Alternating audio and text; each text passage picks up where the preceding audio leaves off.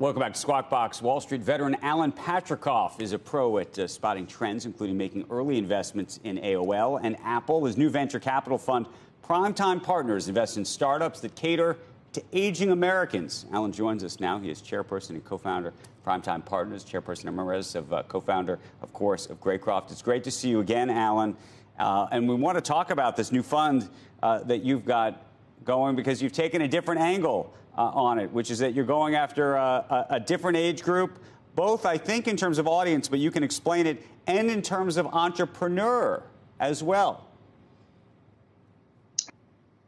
Well, Andrew, honestly, I've been in this business longer than I'd like to mention, but I certainly have never been as enthusiastic as I am at the moment about doing Primetime Partners. This idea has been in the back of my mind for the past year, and that I was ready to do a third act. I had started Apex, I started Greycroft, and I wanted to do something else before my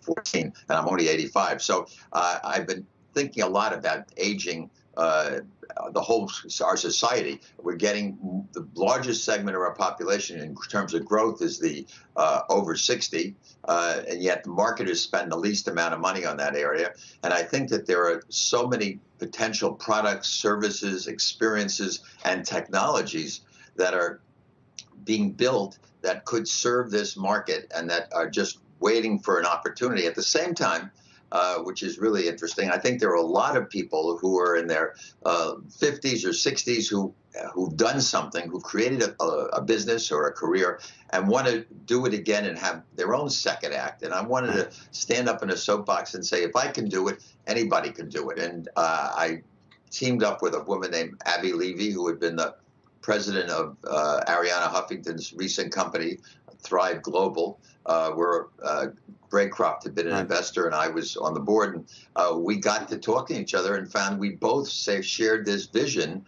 And at the beginning of the year, we said, let's do it. And we formed this fund. And I can tell you, in all the years I've been in this business, I've never had any idea resonate like this idea has.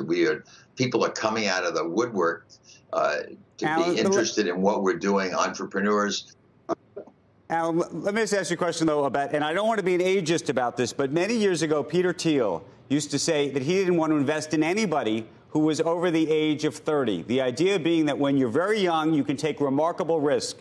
But he used to say, I remember having the conversation, he said, after 30, a lot of people get into business, they say, I'm going to make some money now, then I'll go take the risk later. He says, but then you get a mortgage. You go back and you look at all of the real shoot-the-moon successes out there. Bill Gates was 20 years old. Steve Jobs was 21. Buffett was 26. Ralph Lauren was 28. Estee Lauder was 29. Look, I'm already over the hill at 43. Maybe my time has passed. But what do you think of that thought, that there's a sort of age range and that everybody only has, sadly, one great idea? Andrew, I totally disagree. And frankly, the academic studies of this show that the success rate of entrepreneurs who start at the age of 60 are twice as successful as those that started at their 30s. And, you know, yesterday I was talking with a guy named Jerry Delafamino, who was one of the great people in the ad industry. He's started 3 agencies and have sold 3. And Jerry is 84 and he's ready to do another one. Let me ask you a different question. They're all over the place. And, you know, in terms of the type of business, though, that you want to invest in, you think that there's a cohort, an age cohort, that's not being adequately taken care of. And so the question is, what does that look like in your mind?